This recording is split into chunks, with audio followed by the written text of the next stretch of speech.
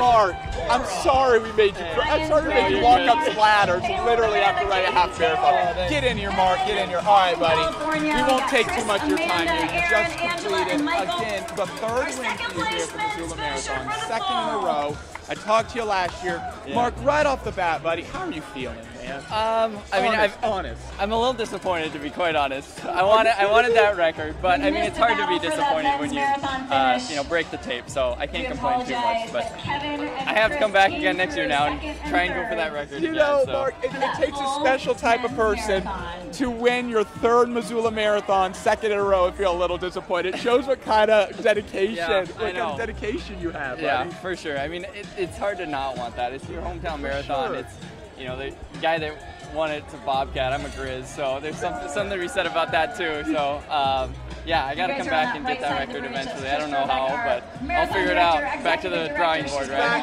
I get it, man. So just real quick, and we'll let you go because I know you got a lot of recovering to do. How's the course out there today? It feels like I'm in a jacket, but it feels like it's good temperatures. It's perfect temperatures. Can't complain about that. And then, yeah, I mean, I had someone with me for the first 7, which is, that helps for sure. And then it broke apart a little bit. And once you start catching up to the half marathoners, that's what keeps you going.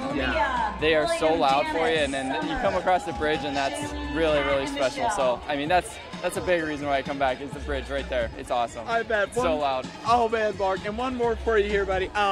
What's the plan afterwards now? That's always my question. I wonder, how do you recover from this? Do you eat a big meal? Do you go for some pizza, pasta later on? Well, I mean, what's the game plan so here? It depends on how the stomach feels. I usually start a little bit slow and then progress from there. But yeah, I mean, I'll get a big dinner in me and just relax for the next few days, and then start training again. Be ready for next year. Yeah. All right, Mark, buddy, congratulations, man. So appreciate you. Yeah.